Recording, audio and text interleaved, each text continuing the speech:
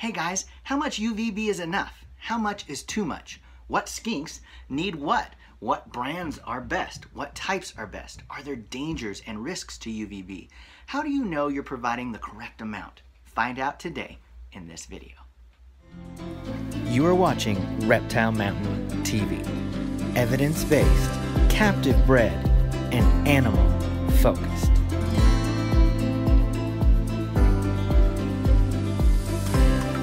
Welcome to Reptile Mountain TV, a channel dedicated to evidence-based reptile keeping, where opinion is not fact. I'm TC Houston, a former professional AZA zookeeper and current skink breeder and reptile breeder, dedicated to providing quality information to the global reptile community. If you're new here, please go ahead and hit that subscribe button and be sure to hit that bell so that you don't miss an upload.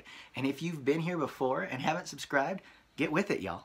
I want to start by saying that there are products on the market for UVB that are outstanding.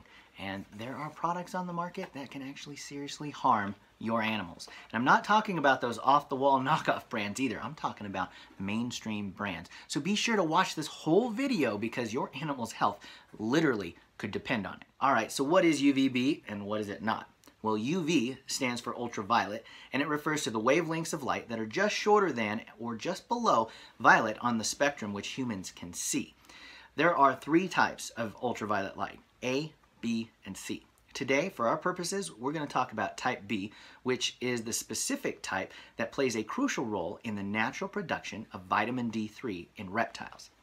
In really simplified terms, our skinks, blue tongues, pink tongues, social and crevice skinks, and many other reptiles depend on the UVB light produced by the sun to provide vitamin D3, which is a vector, catalyst, or mechanism, if you will, for calcium absorption. Thus, no D3 equals no calcium absorption, meaning weak bones, which leads to loads of other problems, but not limited to metabolic bone disease and even death. Therefore, the use of UVB in D3 synthesis is the most natural and primary method by which most omnivorous and herbivorous reptiles obtain most of their vitamin D3 and maintain strong bones and overall health. What UVB is not? It is not a magical bulb whereby your animal will be transformed into a healthy, active, interactive, breeding, thriving, Olympic gold medal winning creature. Simply because you turned on a special bulb, UVB will not make up for any lack of other husbandry deficiencies. A crappy diet, still a crappy diet. Improper humidity is improper humidity, no matter what light you shed on the problem. Get it? Light shed on the problem? Okay, whatever. Now, I'm not going to discuss whether UVB is required for skinks. I will say that UVB is the primary and most natural method for ensuring that your animal has D3. It's also the most incorrectly used. However, there is a multitude of evidence to support that blue tongues can live, yes, even thrive, without ever being given UVB. I have a whole video on that here, so go please check that out and then come right on back. But let's get to addressing those questions we all have, like how much is enough? How much is too much? What type do I use? What brand is best? And so on. Okay, so there are three commonly available types of UVB bulbs in the industry. Yes, there are a few others, but I'm talking about the main three today. And that is the linear bulb, the compact fluorescent bulb, and the vapor bulbs, sometimes called mercury vapor bulbs. So each of these bulbs has specialized components allowing for the mercury in the bulb itself to be charged to a point of producing ultraviolet B waves. Each bulb has a specific designed purpose. The linear bulbs are designed to produce a steady, even amount of UV across a broad lighted range. The compact fluorescents can provide a localized area of UVB in a stronger, narrow area that also often simulates a sun patch coming through the trees. A mercury vapor bulb produces both strong UVB radiation and a more broad area than the compact fluorescents, but not as broad as the linears. Mercury vapor bulbs also provide heat so that they can serve both as a basking heat source and a UVB source.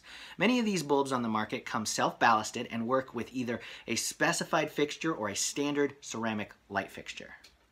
Within the linear bulbs, there are two main types, the T8 and the T5 high output. Now, the T8 bulbs are wider in diameter and produce a less consistent and weaker UVB output than the more narrow T5 bulbs. Now, T8 bulbs were the first on the market, and they seem to be getting phased out by the newer, more powerful T5 bulbs. Now, as I shared in my Art of Reptile Keeping video, the answer to what bulb to use is dependent on tons of variables, including your animal's natural behavior, the environment, the enclosure, and your keeper's goals. For example, in natural behavior, my Gidgee skinks, Egernia stokesii, and an eastern blue tongue skink, Taliqua skinkoides, they have two very different types of behavior when it comes to sunbathing.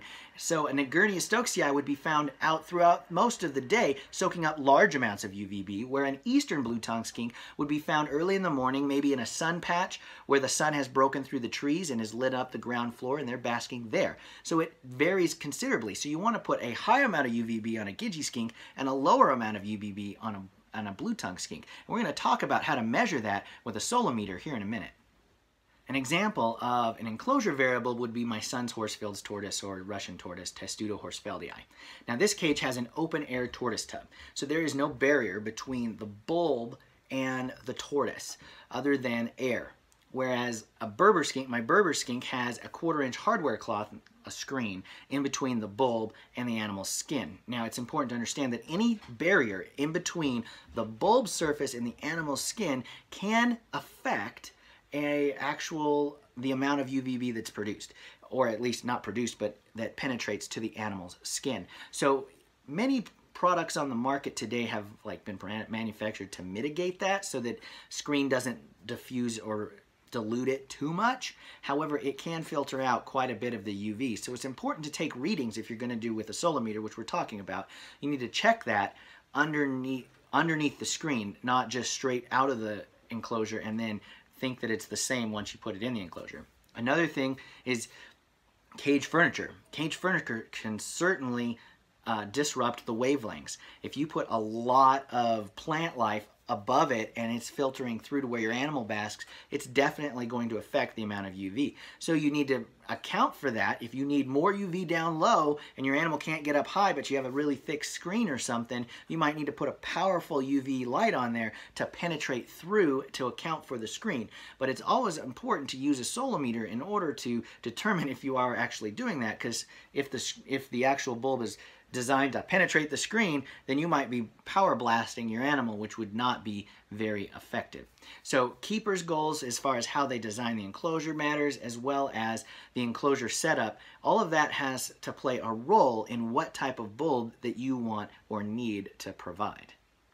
So how does one know what to get then? Fantastic question. To answer that, let me show you this. This is a Solometer 6.5 and this is a Solometer 6.2R. These are UVB meters that can measure the output of UVB coming from bulbs and even the sun. Now using these, the 6.5 specifically, a team of herpetologists from Texas Christian University led by Dr. Gary Ferguson looked at the UV index uses and behaviors of several species of reptiles to develop what's called the Ferguson Index or Ferguson zones. Now these are general guidelines for what UVB indexes are used by what species or what types of animals. So for blue tongue skinks, my bread and butter, as you know, their research says that they fall between zone 2 and zone 3, requiring approximately 1.1 to 3.0 UVB index for UV. So taking this solometer and first measuring where my animals bask and how far from the bulb, I can then take a reading that allows me to know if I'm on track with my blue tongue skinks using this. You might say, TC, that's not very helpful. How do I know what to get still? Well, first, consult your Ferguson zones. There will be links in the description to this and other research. Now, once you know where your animal falls on that scale, then consider your enclosure setup or desired setup and make an assessment from there. If your animal is a zone 3 or 4, consider either a T5 high output bulb that is a 10.0 or a 12% depending on the brand, or a mercury vapor bulb. If they fall lower on the Ferguson index, look for a 5.0 or a 6% T5 or even a quality compact fluorescent. There isn't a wrong answer as long as what you buy puts out a UV index that is within the animal's zone and all other aspects of husbandry are met. This might have to mean you do trial and error. So what brands then do I get? Well, quality bulbs produce UV as stated on the packaging. And as far as I'm concerned, after multiple bulbs and multiple tests, I have confidence in only 2 brands. That is Zoomed and Arcadia. I have tested Zilla, I have tested Exoterra, Zoomed, and Arcadia. And in the past, I have used Exoterra. And I will say that I made a horrible mistake using Exoterra. In fact, if you are using any Exoterra compact fluorescent, aka a coil bulb, and haven't tested them individually with a solometer, if you haven't, go turn them off right now. Seriously, pause the video and go turn them off immediately. Not too long ago, I got a new solometer, and I was playing around with it, and I was experimenting with some things. And I hadn't tested all of my Exoterra bulbs, only a couple, and they were fine. And so I went on. I was more interested in testing my T5 high output stuff for the animals that had high requirements in the Ferguson zones. But then I tested one that wasn't on an animal, because I was actually using it to see how much UV would be put off after a year. So I had it on an empty enclosure. And at 10 months, I got bored and decided I was going to test it early. And it read 15 on the index. I was blown away. I had been under the impression that the mercury in the bulbs was supposed to degrade over time, and that as it did, the bulb would then put out less and less UV, hence why they needed to be replaced at 6 months, and some that they say can go 12 months. But I never imagined that they'd be going up in UVB output. So I went to the experts, and they confirmed that poor quality bulbs can actually increase to dangerous levels rather than decrease to nothing. After learning this, I went and tested all my bulbs, and they had all increased despite being less than 6 months old. Thankfully, all but one were still in almost safe levels. However, one was way too high. Thankfully, I believe I caught that before irreversible damage was done. And I no longer recommend Exoterra bulbs for any use on living creatures unless you're testing them monthly, even weekly, with the solometer. If you're not, you could literally be harming your animal without you ever knowing it. Here is what they say what this bulb produces on the packaging. And here is the reading 4 times higher than that, which is stated. And here is another, and another, and another. Yes, this is a consistent result from many new bulbs after running them for 100 hours, which is the burn-in time. Like I said, if you haven't personally tested them with a solometer, turn them off now. So what do I use now? I use Arcadia and Zoomed's T5 high output linear bulbs for like my Gidgee Skinks, Berber Skinks, and Tortoise. Now for the Gidgee Skinks and the Berber Skinks, I'm using a Zoomed 10.0 linear. As well as for my Tortoise, I'm using a 12% Arcadia linear bulb. For my son's Tortoise, I'm using a mercury vapor bulb, as I've shared before, because he has a different setup than I do down here. Now for my Blue Tongues, I have now switched to Zoomed's ReptiSun 13 watt 5.0 compact bulbs, and it puts out a 1.5 to 2.5 UVI through the mesh in a square foot region, which is perfect for my animals, and I am measuring that weekly because I am taking no more chances. To recap everything, there are 3 main types of bulbs, guys: compact, linear, and mercury vapor. You should always consult your Ferguson zones before purchasing and purchase accordingly. I recommend Zoomed and Arcadia alone. And if you are using UVB and don't have a solometer, and I'm not being paid to say this, you really should. It is the only way to know that what you are buying isn't radiating your animals to death, because you can't necessarily trust the box, as I've shown here today. One last thing. I know there's a bunch of y'all that are probably going to ask, well, if I have this, this, and this, can you tell me what bulb to use? No. This whole video, guys, was teaching you how to figure it out yourself. I encourage you to go to other sources if this one isn't enough, but I'm not going to tell you what bulb to use. Sorry. Well, guys, I hope that this video helped you out.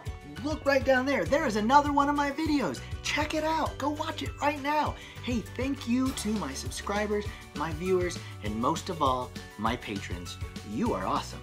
Remember, opinion is not fact.